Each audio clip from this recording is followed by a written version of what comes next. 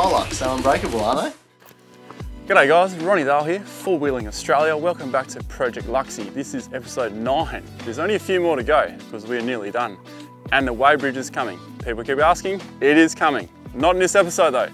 In this episode, we're going to talk about the RhinoHide,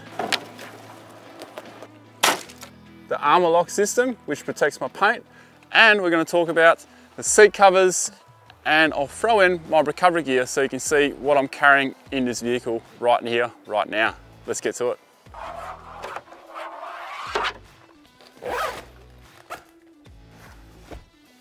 Ladies and gents, this is the menu of today's episode. Now, part of it is filmed during lockdown. So here it is. You can skip to any point you like to down below. Let's get to it.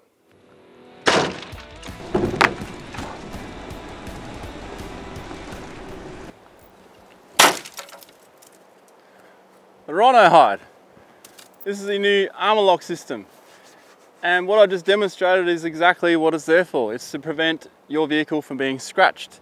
So what is different from this than the previous version that I had on the Land Cruiser? Or is this the same version? It's not. Previously, RhinoHide was magnetic.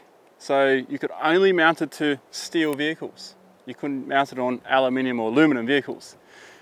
This new armor lock system is, well, fitted with these armor locks. A lot of people think they're drilled into the vehicle. They're not. There is an air gap in between it. That air gap will protect the panel and then it'll absorb it across the panel instead of putting dents into your doors or your paintwork or scratches.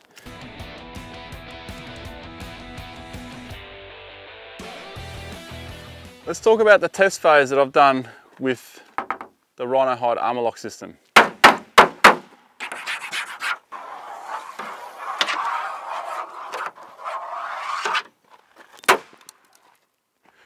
That's what I love about it. Now, you're not going to walk around and whack your car with a stick by hand, but you're going to drive around and you're going to scratch the absolute crap out of your car and you're going to whack it with sticks out in the bush.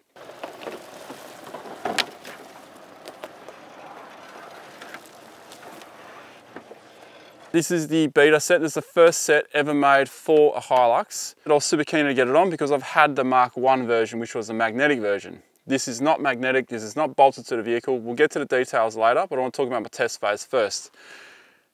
We put this through a pretty good test.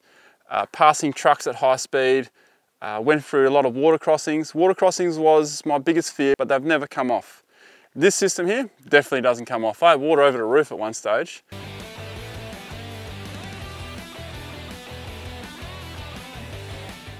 Driving at high speed, yeah, we did a good test there. This is rated to, on a test track, it's been tested up to 130 kilometers per hour. So it is road rated. Now, when I was up north, there was a stretch of road, but there was no one else around. So in the interest of public safety, I gave this a bit of a test. What's that? $1.47 for fuel. Number one, I can park it anywhere, don't have to worry about people opening doors into my vehicle, although the side step does help me a little bit because I'm lifted, but other four-wheel drives, I don't have to worry about it anymore. It looks tough as hell, and it is tough as hell.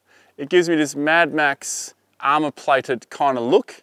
It kind of looks like a vehicle you put like a security team in. It looks bulletproof. It looks like you can shoot at it. Stay tuned. Should we shoot at it? Best thing about this new system is I can leave it on. I don't actually have to take it off. The old product with the magnets, you got to wash it on the other side so you don't get any magnet contact or stuff in between. There was more maintenance with the other one. That's what I'm trying to say. This one here, I can just leave it on. Don't have to worry about it. Yes, I check every now and then if there's chunks of mud in between, but that's all you really got to do. So you can leave it on, no one can flog it either because you get a special key, and we'll get to how that works.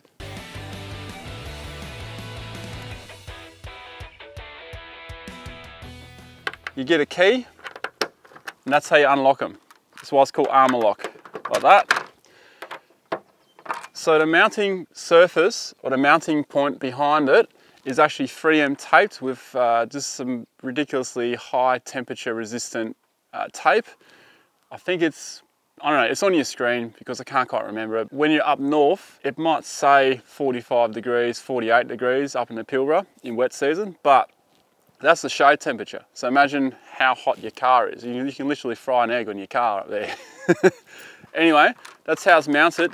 Now these mounting tabs, unlike the magnet version, you just pulled it off and on like that. This one here, you have to unlock it. This whole panel has a pull force of 228 kilos. That's because there are 12 of these, and each of these armor locks have a pull force of 19 kilos, like a straight pull force. So these panels are not coming off unless you remove them.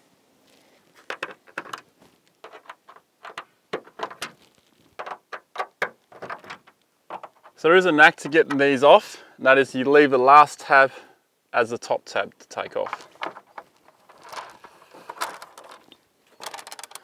And there we go. That's how you get them off. And that's what the paint looks like underneath, and that's what the panel looks like on the back. These mounting points here, because they're 3M taped and they're not magnetic, they can actually go on aluminium vehicles, steel, plastic, glass.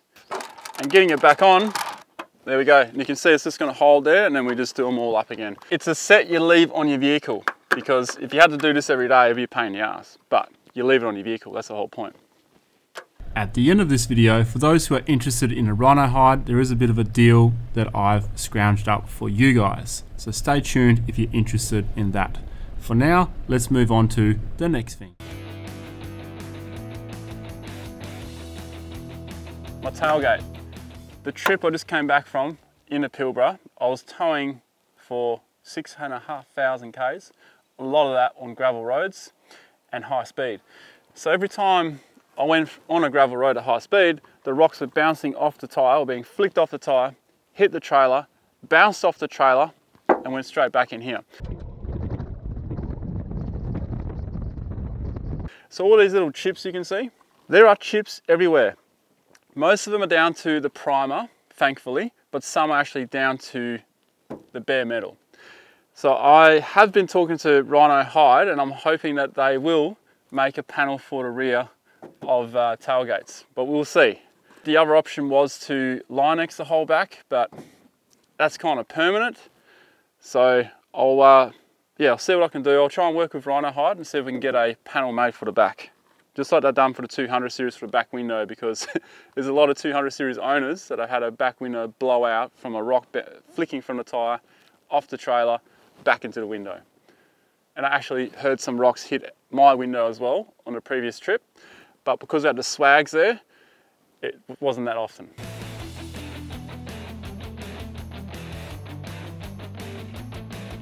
The seat covers, something I'm very glad I got on just before I left for the Pilbara.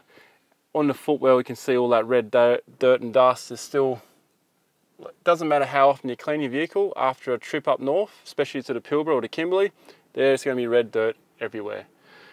So having these seat covers would have saved the seats. These are the 4 elements, the BLACKDUCK 4 elements. They do get quite hot because they are black. Perhaps I should have gone a different colour. I do have the canvas ones in the cruiser, and they're grey. They're actually completely red now because of the red dirt. So it shows you how much to actually protect your seats. Those I'll need to wash. But as far as the black ones in here, I don't need to wash these. You can't really see the red dust, but there will be a lot of red dust inside them. You get the whole kit for the back seat as well. You do get a cover for the armrest, the leather armrest, but I prefer the leather trim. I think it looks nice. If it starts getting a bit worn, then I'll put that canvas or the 4 elements on top of this as well. I nearly forgot. Oops, nearly squashed that envelope. These little crash pods, or little stashaways, I forgot what they're called. Velcro on the back, down here. It's got medication and the satellite phone as well.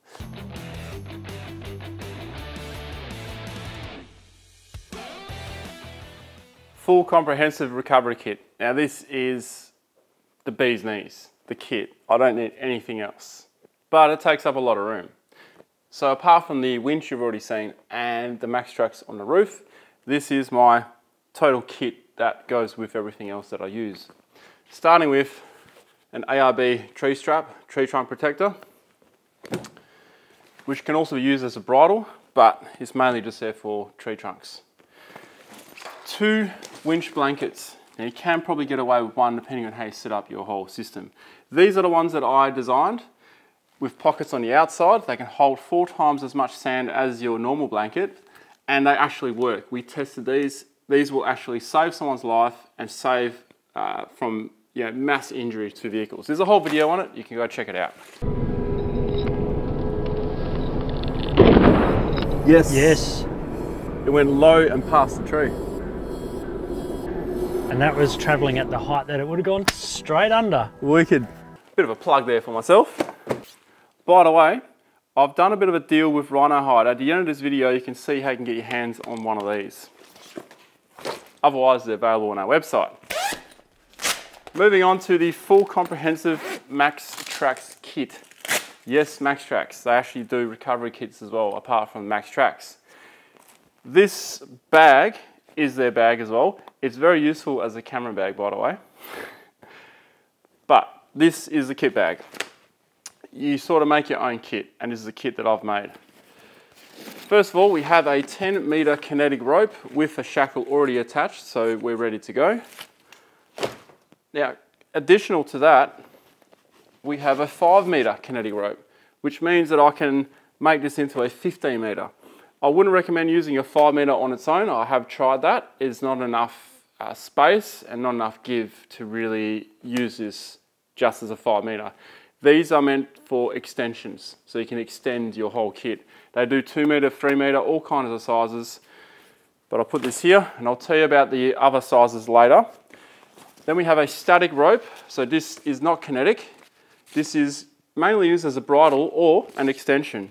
If I use it as an extension, I now have 18 meters, which is great because in some situations you can get further away from, say, where the water line is. Say someone's bogged on the beach, 18 meters gets you further away.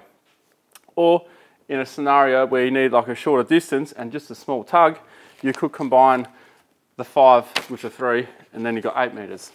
Moving on to all the accessories that we need for our recovery. I have a winch, so therefore I have a winch ring. Much lighter and much smaller and compact than those big snatch blocks. It already has a shackle on it, so we're ready to go. You'll note that's the common theme here. In the big pocket on the front, I have all my extra soft shackles. These are the core shackles, 14,000 pounds, compared to the FUSE Shackel. Half the strength of these ones. So why would you have a FUSE Shackel?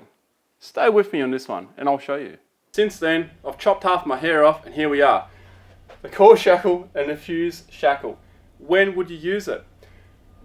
The only circumstance I would actually use a FUSE Shackel in is if a vehicle is so bogged that we are concerned that something is going to break. If that is the issue and we can't do anything about it because it might be mud, you just can't dig it out, then we will install the FUSE Shackel at this end. So the Hilux will have the FUSE Shackel because it's stuck. The 79 is there ready to go. It will have the core shackle. The reason why we decided to put the weak link at this end is so that if it does fail, we want it to fail here, not over here. If it fails here, this strap is going to recoil back and it's going to hit the back of the vehicle here or here. The tyre is protecting the rear windows, so nothing's going to come through the glass and hurt or kill anyone, or it might just hit the tray. If it was the other way around and it broke here, then there is potential that this can go through the glass and injure or potentially kill the actual driver of the vehicle that's being recovered. And you want it to always break at the least dangerous end, if you know what I mean. So if it breaks here, we're safe. If it breaks here, we're not safe. That's when I'd use a FUSE Shackel. In most recoveries, you wouldn't even need to use a FUSE Shackel though, because as long as you dig it out and you know it's going to be a nice, gentle, easy recovery, there's nothing to worry about. Just use your normal gear. But if there is concern, that's where this comes into play. Bloody good idea, I reckon. You would have noticed a common theme here, and that is everything being soft. there's no hard shackles. I do carry one hard shackle. This is for those situations where I come across someone who doesn't have a recovery point that can accommodate for my soft shackles. It'll be a rare occasion because these soft shackles can be used in most situations, but for those odd occasions, I do have a normal bow shackle. It's time to weigh in for episode 9. We have 15 kilos for the RhinoHide, which isn't too bad considering it's all around the vehicle. And we have 6 kilos for the seat covers. Now, why am I counting seat covers? Well, to me, it's a permanent fixture. That said, however, the MaxTrax recovery gear is not a permanent fixture. It is a recovery bag that comes with me on a trip and is part of cargo. Cargo will be a different topic for another day. One more episode to go and then we got the weighbridge. But before we go, remember how I said earlier you could get one of these for free? Well, here's the deal. As you know, I only work with brands and businesses that I like and trust and I actually use their product. With this RhinoHide, the armor lock system, my feedback and my experience with it has been part of the development. So it's not my design, but I've been part of the development team to make this product what it is today. So for that reason, I've teamed up with RhinoHide, and for every set that's sold through using my link and using my name, this is what you get with the set, if you buy a set. Also, you get 10% off on any merch on our merch store. So that's the deal I've got with RhinoHide. So what's the benefit for me? Because I like to be transparent in these situations. Well, the benefit for me is I get a cut for every time a RhinoHide sold using that link. And you guys will get one of these every time you use that link, which goes to help the channel out. So that is basically this deal in a nutshell. So for those who are not looking at RhinoHide because it's not available for the vehicle or they just don't want it, you can still get these on our website. But there is a limited quantity available. They went pretty fast last time. in part 10 of Project Luxy, we're going to talk about fuel capacity, fuel protection, engine protection, and a couple of other vital things. Stay tuned for that. And if you had to guess the final weight of the vehicle, what would it be? Comment down below. See you next time, and thanks for watching.